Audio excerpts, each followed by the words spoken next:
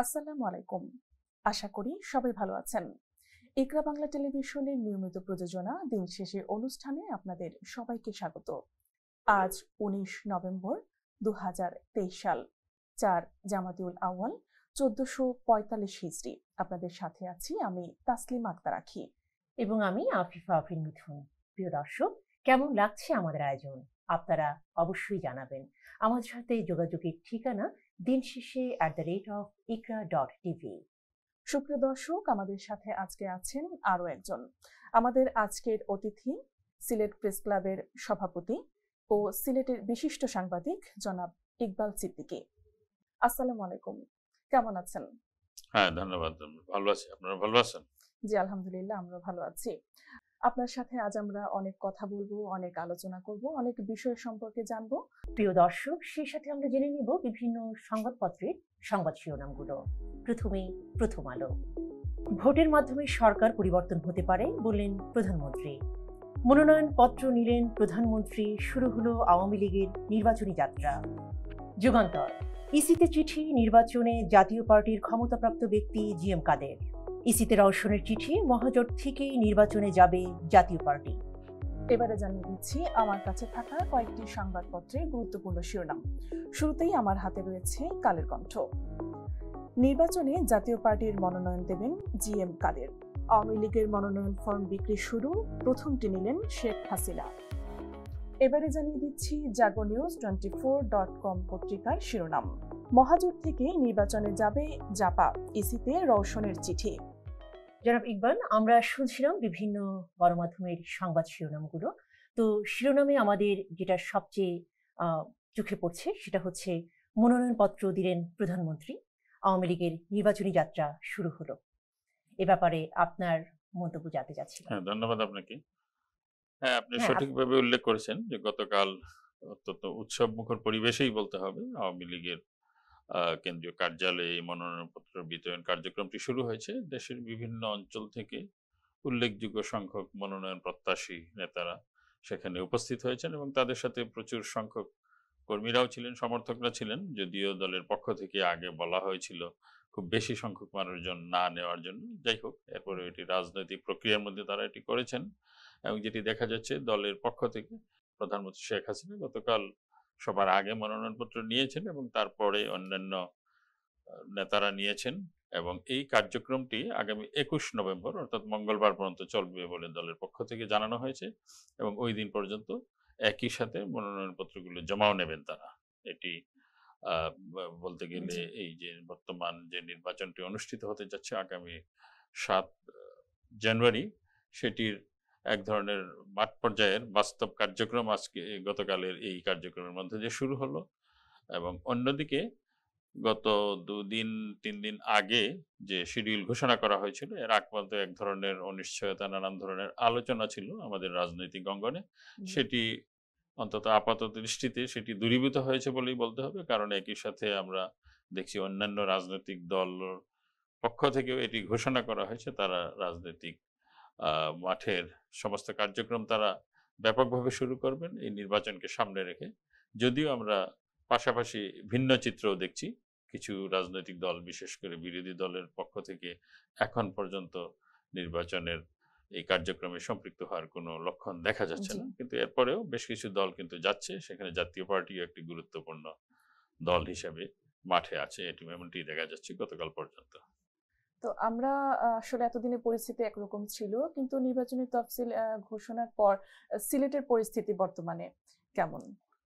এটি যেটি আমরা দেখতে পাচ্ছি, খুব যদিও সিলেট একটি আঞ্চলিক পর্যায়ের এই যে রাজনৈতিক নেতাদের বিচরণ ক্ষেত্রে সেই বিভাগ, গতকালও একজন প্রার্থী, সম্ভাব্য প্রার্থী, তিনি এই মনোনয়ন চাইবেন সিলেটের সিলেট ৬ আসন থেকে। তিনি দলীয় কর্মকাণ্ডে আছেন, দেশেও ছিলেন একসময়, এখন যুক্তরাজ্যে আছেন। তিনি গতকাল একটি সংবাদ সম্মেলনের মাধ্যমে তার প্রার্থিতা চাওয়ার বিষয়টি স্পষ্ট করেছেন। তিনি বলেছেন শেখ হাসিনার একজন কর্মী হিসেবে দীর্ঘদিন যাবৎ তিনি রাজনীতির মাঠে আছেন এবং তিনি লন্ডন আওয়ামী লীগের সম্ভবত যুগ্ম সম্পাদকের দায়িত্বে আছেন এবং তার নিজের যে অতীত কর্মকাণ্ড সেগুলোর বিবেচনায় তিনি মনে করছেন তিনি তার আসন থেকে দলের মনোনয়ন পাবেন, এমনটা তিনি আশাবাদ ব্যক্ত করেছেন এবং তিনি প্রধানমন্ত্রী শেখ হাসিনা, যিনি একই সাথে দলেরও প্রধান, তার সাথে ইতিমধ্যে দেখা করেছেন, তিনি আশ্বস্ত হয়েছেন, তেমনটি তিনি সংবাদ সম্মেলনে দাবি করেছেন। এমনিভাবে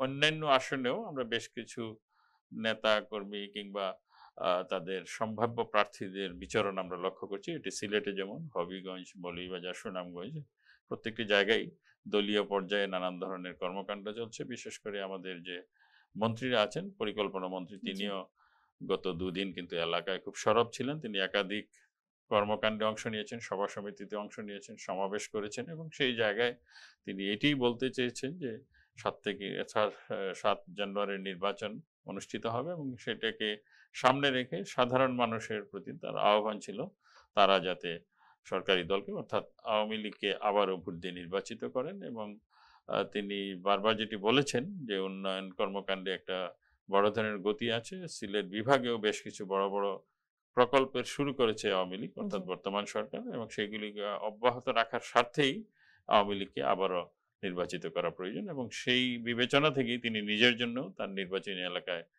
ভোট চেয়ে যাচ্ছেন।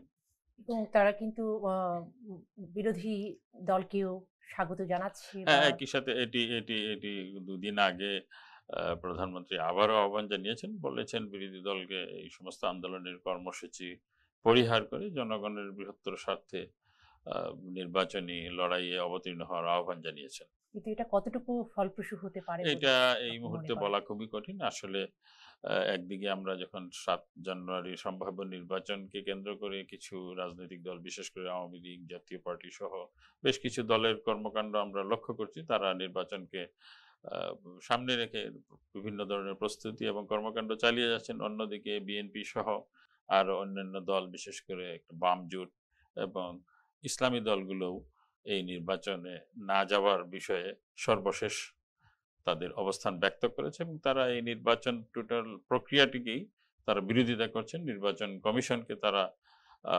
বলছেন পক্ষপাত দুষ্ট আচরণ করেছেন, তারা সরকারের পক্ষে অবস্থান নিয়েছেন বলেই অভিযোগ করে যাচ্ছেন বিএনপি এবং তাদের সমমনা অন্যান্য রাজনৈতিক দল। এবং একই সাথে বাম দলগুলোর যে একটি মোর্চা, তারাও একই সুরেই কর্মকাণ্ড চালিয়ে যাচ্ছেন। তারা তো সংলাপে বসতে চেয়েছিল, কিন্তু সেটাও তো নাকচ করে দিয়েছে।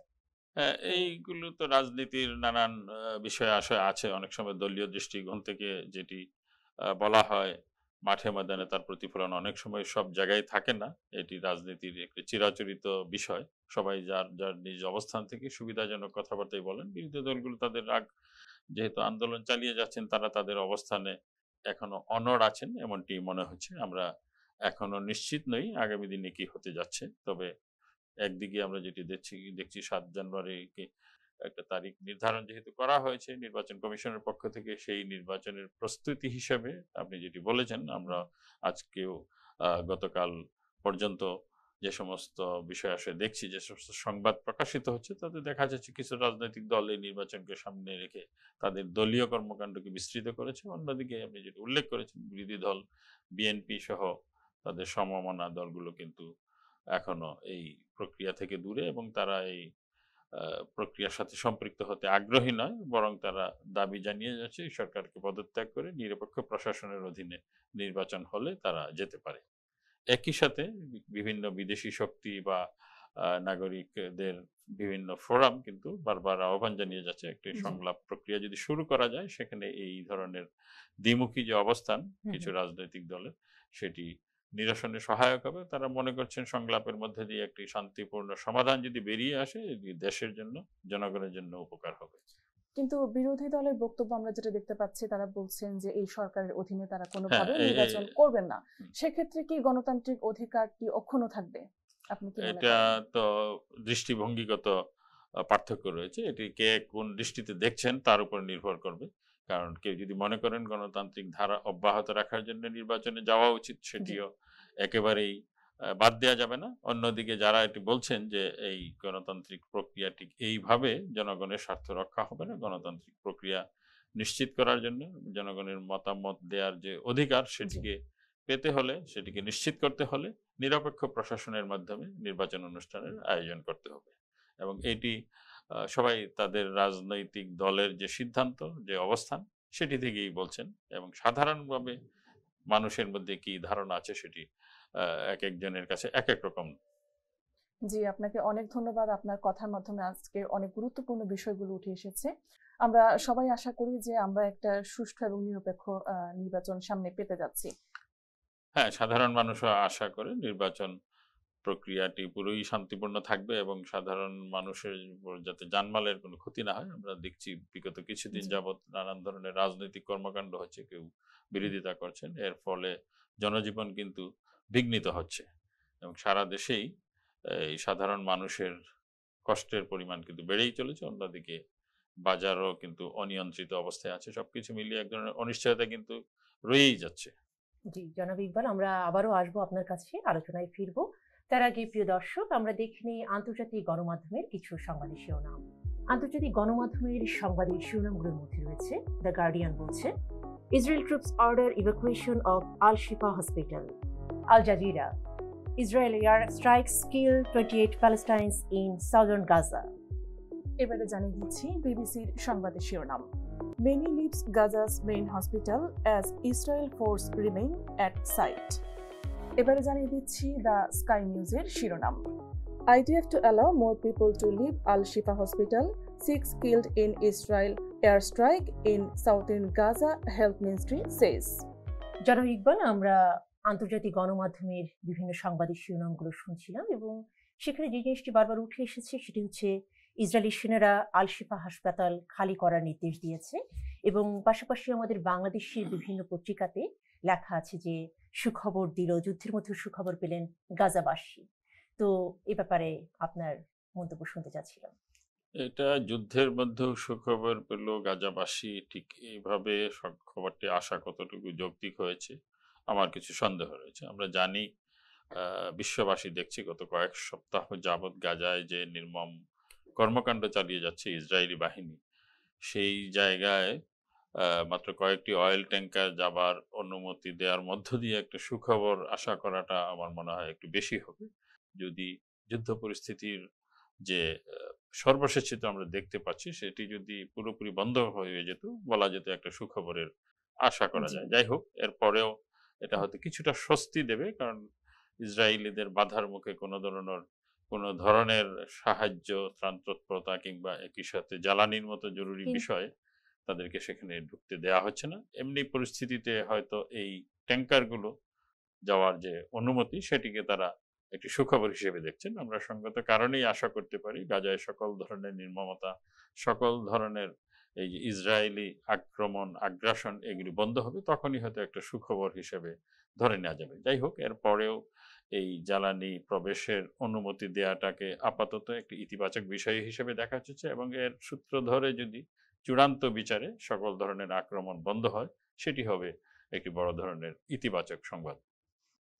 কিন্তু আমার এখানে একটা কথা ছিল যে ইসরায়েলি সেনারা আল শিফা হাসপাতালটা বন্ধ করার নির্দেশ দিয়েছে, সেটা কিন্তু জ্বালানির অভাবেই সেটা বন্ধ হয়ে যাচ্ছে কেন? এটা খুব কম সময়ের মধ্যে খালি করতে বলেছে। হ্যাঁ, এটি তারা এই আল শিফা হাসপাতালে বড় ধরনের আক্রমণ চলেছে। আমরা যেটি দেখছি, বিনা চিকিৎসায় প্রচুর মানুষ মারা গেছে এবং এমনকি কয়েকটি শিশু যারা আইসিইউতে ছিল, আইসিইউর সকল রোগী কিন্তু মারা গেছেন। এটি গতকালের খবরেই বলা হয়েছে, এটি আন্তর্জাতিক গণমাধ্যমে এটি এসছে। এটি একটি চরম নির্মম বিষয় হয়ে গেল এবং তারা বেশ কয়েক সপ্তাহ যাবৎ যে উপর্যুপরি আক্রমণ চালিয়ে যাচ্ছে, এমনকি হাসপাতালগুলো রেহাই পাচ্ছে না। আমরা জানি আন্তর্জাতিকভাবে যেটি সবার কাছে স্বীকৃত বিষয়, যে রেড ক্রিসেন্ট, রেড ক্রসের হাসপাতাল কিংবা চিকিৎসা কেন্দ্র, আশ্রয় কেন্দ্র, এগুলি সবসময় যে কোনো ধরনের যুদ্ধের মধ্যে হলেও যে কোনো ধরনের আক্রমণ থেকে এগুলোকে মুক্ত রাখা হয়, অর্থাৎ এগুলো কোনোভাবেই শত্রুর নিশানা হতে পারে না। এটি বিশ্বব্যাপী, এটি